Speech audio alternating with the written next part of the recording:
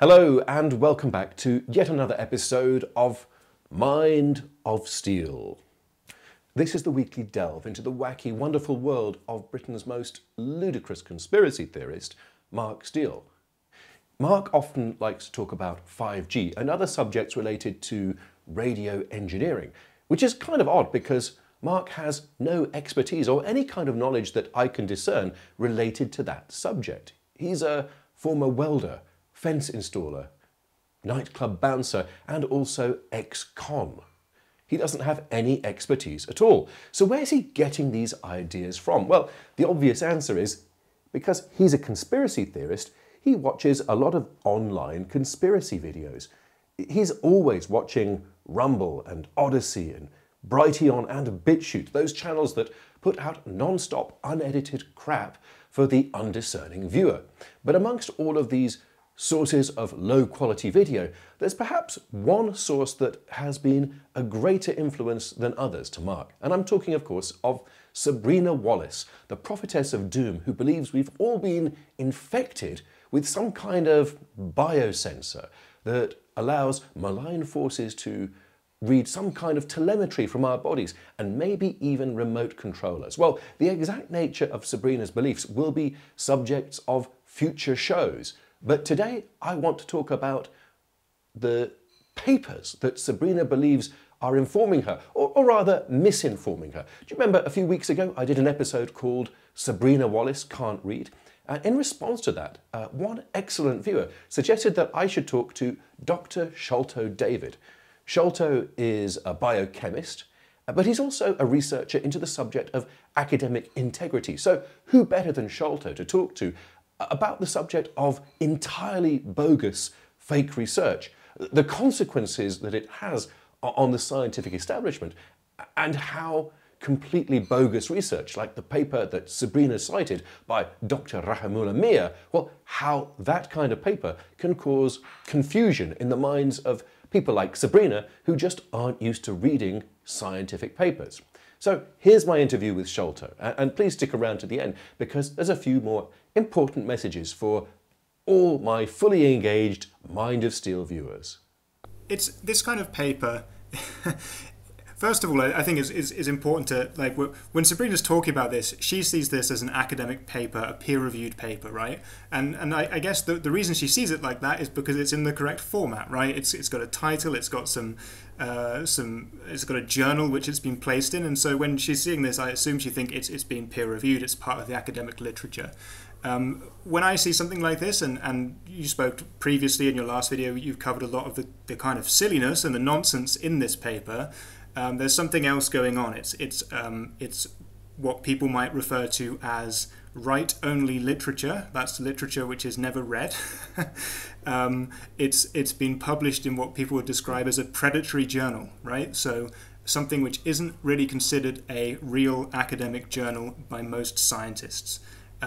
And really you can tell because the content is nonsense, right? That's okay. It's fine to look at a paper and figure out if it is silliness, and we've discussed some of the research by Rahimullah Mia. That's the first author, isn't it? Mohammed Rahimullah Mia. Scientists, when they are publishing research, right, they need to get cited papers to get promotions, right? To prove that they are important and active research, they need their own papers to be cited by other people. That is, someone writes a paper and they reference an existing paper, right? So there's this existence in science and in scientific careers of metrics where people want to get papers cited. So they need to write things. And one of the ways that you can boost your metrics is just by publishing a load of rubbish, right? And having other people cite your rubbish without it ever really being read by anyone. It just exists to boost metrics, right? So these are just papers which are written, and if you're an author on that paper,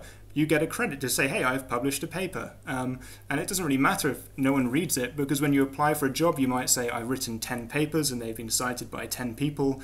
And so these kind of efforts where people are publishing junk literature, it's often just to boost their statistics, right? They have statistics saying how many papers they've published and in what journals and how frequently they're cited. So, one of the reasons that people publish silliness and nonsense apart from maybe they believe it, but the reason for these journals existing is just to help boost scientific careers, right? So that when you've got this long list of authors, it's quite likely that a lot of the people here have never read the paper, right?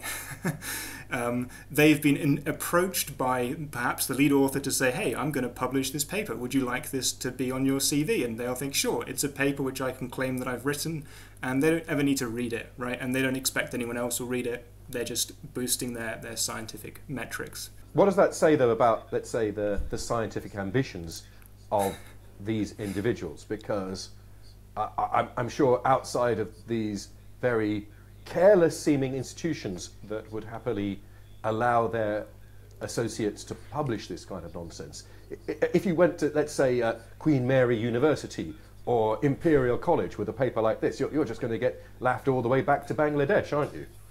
Yeah, and you know, a lot of these people are not really interested in progressing outside of their institutions, right? They're simply farming citations to progress and ascend in corrupt institutions in corrupt countries. So Iran is another source of a large amount of nonsense literature, but Iranian scientists exist in a, you know, I don't want to be too broad brushed here, but they exist in a corrupt system, and the way that people get academic jobs in corrupt countries is not through, you know, mechanisms of fairness. What can you tell about this publisher just from the way they're presenting themselves here?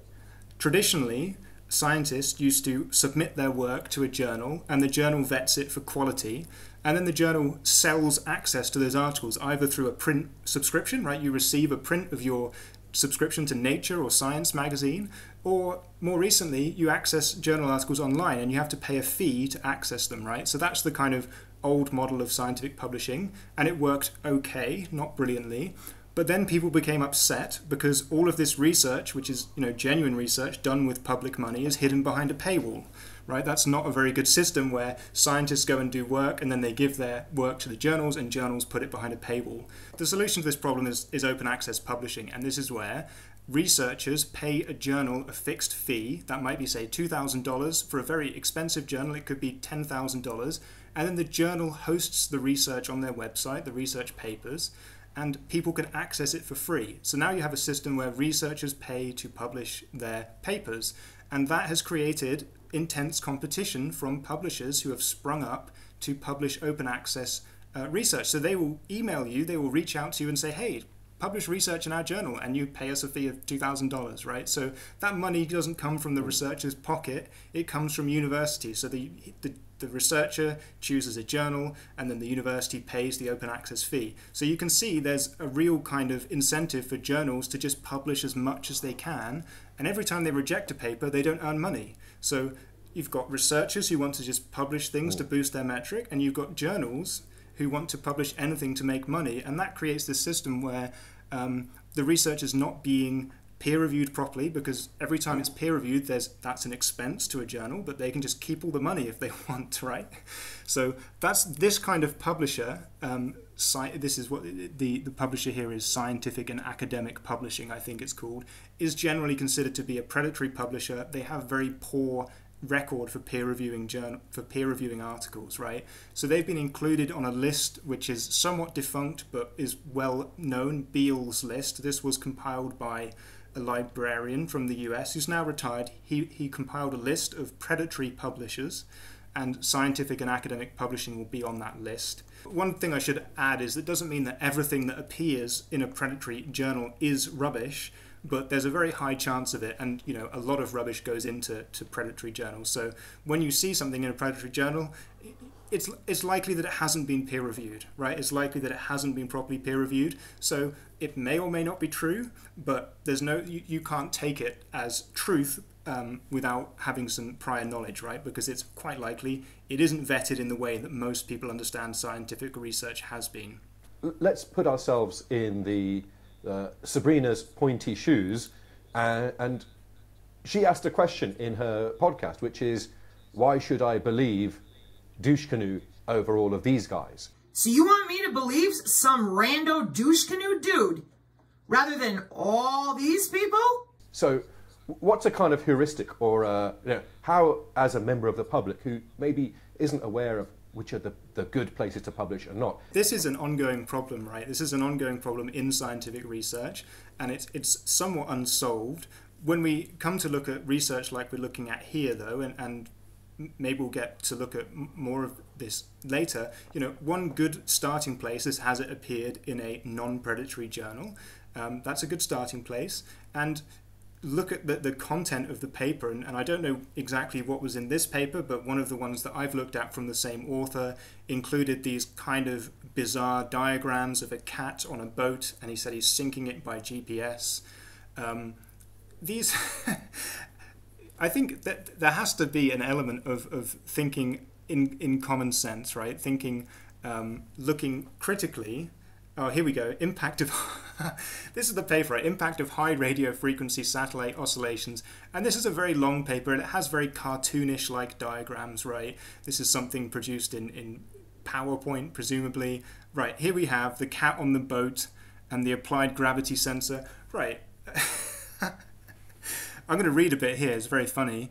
The cat's retina was scanned earlier, so the cat quickly moved underwater as the sensor applied gravity. No matter how underwater the cat goes, it can be controlled via satellite-based voice coding and retina scanning code. I mean, it's very hard for me to explain to someone why that is nonsense without just pointing at it. Do cats, can you control cats by their retinas? I mean... Can a sensor drag something underwater? Yeah, you know, the claim that sensors can affect gravity is remarkable, given that, you know, we've never...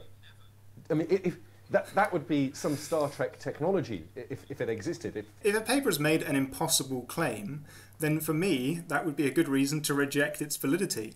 Now, if you're someone like Sabrina, who's unable to evaluate what is and what isn't an impossible claim, and if you zoom in on the diagram as well, like look at, I don't understand what the diagram's supposed to show. It's these fragments of cats on a, this isn't a photograph of an experiment, right? It's it's very poor evidence for the claim. It does, if something is astonishing, as this is, right, cats being controlled by retinas and sensors and all of this nonsense, then we needed to see very strong documentation of that, and that would be photographs and videos and data and recordings, right? It wouldn't be poorly put together diagrams of cats. I mean, there's no cat underwater there, is there? It's just pictures. If one of the critical claims of this paper was that they were able to drown a cat using the power of electromagnetic radiation from a sensor, at least you would expect some kind of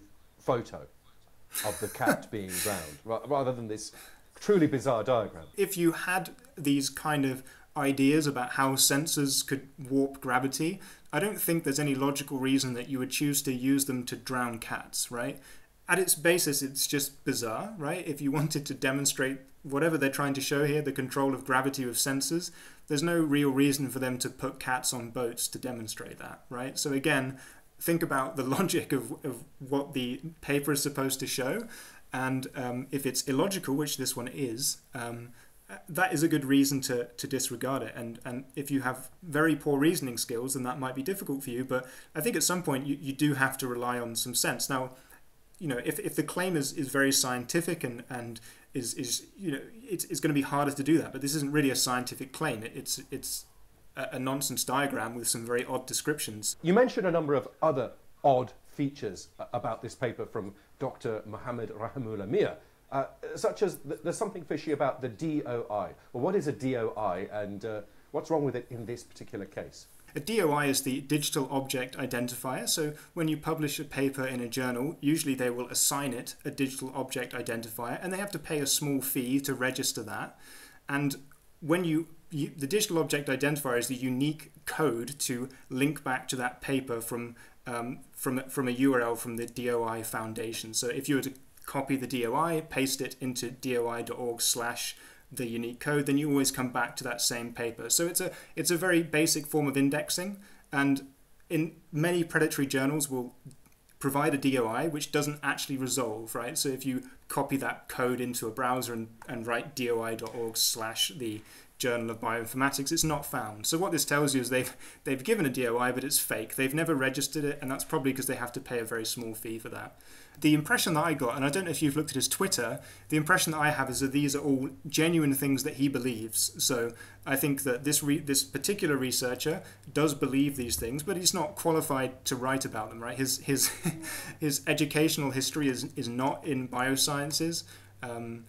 But if you look at his Twitter, he's certainly posting his findings there, and it seems like these are actual beliefs that he holds. But what I imagine that his co-authors, they probably don't read much of this, and it's even possible that he might add the co-authors and they don't even know about it, right? My Twitter aversion is so strong that it didn't even occur to me that I might find him on Twitter. I never go to Twitter normally, but oh boy, I think we've just struck the mother lode, because I think, based on what I see here, Dr. Rahimullah Mir he's the Bangladeshi Mark Steele.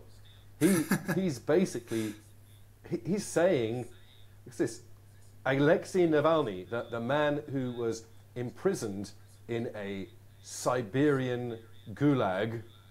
Well, Dr. Mir's insights into the death of the Russian dissident who he couldn't possibly have known, he's opining about it. He thinks that Navalny was killed by a sensor disease. Yeah, my research revealed that Alexei Navalny died of sensor due to open eyes and fixed GPS location. Yeah, it's fascinating, isn't it? I kind of feel like Putin had an easier way to do away with him than opening his eyes and fixing his GPS location. But yeah. So my impression when I look at this particular guy is that he probably believes the stuff. And if you look at his educational history, he has an ORCID account. He doesn't really have any qualifications relevant to, or any serious qualifications, right? If you look at his ORCID account, you'll see he lists his qualifications. They seem quite scattered, and he's claimed to have an academic leadership role in the university where he works. I don't know if that's true. He has listed an academic email from that actual university, so it seems he probably works there or has studied there, but whether or not he's truly has a leadership role, it's much harder to tell. His background is not in medicine or sensor technology. He's apparently an environmental scientist. Yeah, I mean, the unusual things, first of all, right, his qualifications, when we looked at those qualifications, they're kind of all over the place, right? He has like 4 or 5 supposed master's degrees in different subjects. His PhD is in environmental management, but when you look at what he's publishing, that's not really in environmental management, right? It's about sensors and it's about virology, right? So, and his list of publications is, again, pretty all over the place, and with pretty bizarre titles, Man-Made Earthquake, right? So that's his first publication there. And as we discussed before, he's got this strange medal that he's apparently won. This doesn't read like a typical scientist's ORCID profile. Normally you'll progress from your bachelor's to do your master's and then your PhD, and then you'll start publishing in that area, right? Rather than doing apparently 3 different bachelors he's got listed there, and then 1, 2, 3, 4, 5 masters, and then a PhD, right? Even the amount of time that you'd need to do that doesn't really make sense here. 105 publications, is that a large amount? No, I don't think it's a large amount of publications for someone later in their career. If you publish, say, 10 papers a year for 10 years, that would be, easy way to reach 100. So that's not particularly unusual. But certainly the type of publications he has are unusual. He has an absolutely bizarre biography here. In addition to this medal, but he is the person who has discovered coronavirus. From his Ishna effect published at some URL, he created a model on pederast? Surely that's not the sort of thing any native English speaker would name their paper, but he means pandemic disease recovery through advanced sensor technology. Now, if that had been written by Chris Morris or some kind of prankster, we'd all be saying that was a hilarious joke, wouldn't we?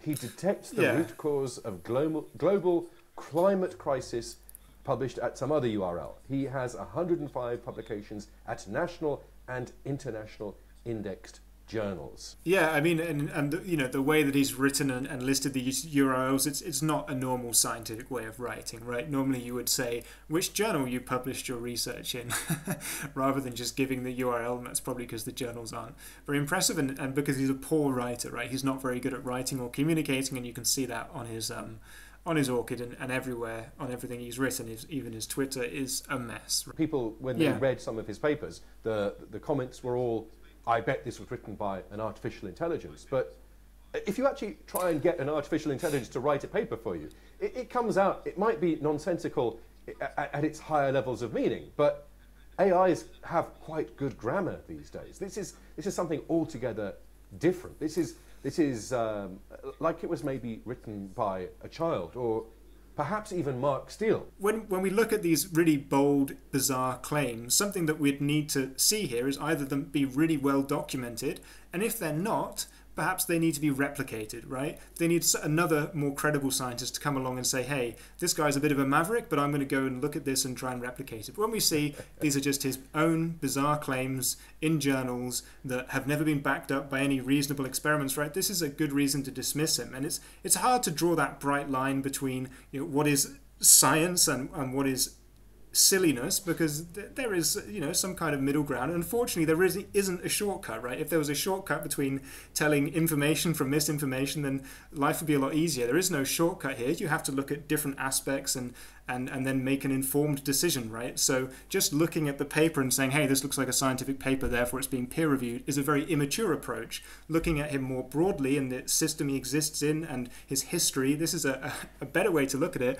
And it's pretty clear that this is not a researcher we should trust when he talks about things that he's not qualified to talk about, things that aren't backed up by any logic or any replications. This kind of thing can be dismissed, right? And see, when I talked earlier about the kind of citations that people are trying to build, this is what people are doing. They're trying to boost their citations. On the right hand, you've got a chart, right? And that chart shows how many times his papers have been cited each year in Google Scholar. So this is the kind of statistics that he's trying to build up, and this is what people will look at as a kind of shortcut to see how productive someone is as a researcher. So even though all of his research is nonsensical, it goes into these crap journals, no one really probably reads it, he's still able to build what looks like a kind of credible profile here, right? He's got every year, he's got more and more citations, he's got a list of papers which appear on Google Scholar, but when you start picking this apart more carefully, you'll see that this isn't... the papers which cite his papers probably don't do it in any reasonable way, right? They're not going to be building on the logic of his claims. There'll be self-citations or there'll be just irrelevant citations. It seems to be the latter, doesn't it? Because if we look at the people who cited his COVID paper, we've got this one, sociology. This one is a resource management. Yeah. Something about heat waves. Yeah. And they're environmental science. And they're all papers which he's written. They're all papers which he's written as well, right? So he's created some kind of self-citing clique of papers. This is a problem very broadly in science, right? It happens at the top and it happens all the way down, where if you're measured on your productivity by how often people cite your papers, then one easy way to game that is just cite yourself more often. And this is an extreme example because it seems like all of these have been, all of his citations are self-citations. So here's one, even in his, which presumably, forest biodiversity is closer to his PhD subject, if indeed it's a real PhD. But isn't this bizarre? Look, if we scroll down into the... it's the same nonsense.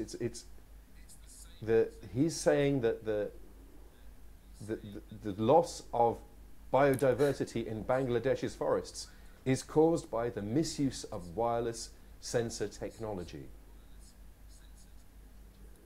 Yeah, I love this line. This is a great line. Studies show that encroachment by forest criminals is the main cause of deforestation and depletion of forest in a particular GPS.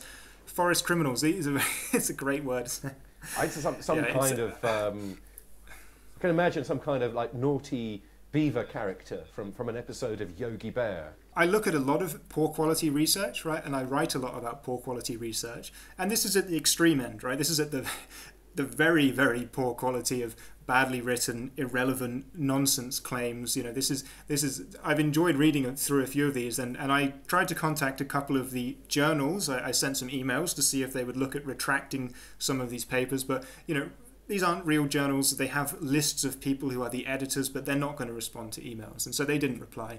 But this is, you know, if we look at the broad spectrum of research, there are some people who may publish 1 or 2 papers like this, or be an author on 1 or 2 papers, and then most of their content is a bit more towards the sensible sides. But this is someone who just almost exclusively publishes nonsense and rubbish, and it's quite an extreme example, and it's very entertaining as well. Thank you so much for watching this video through to the end.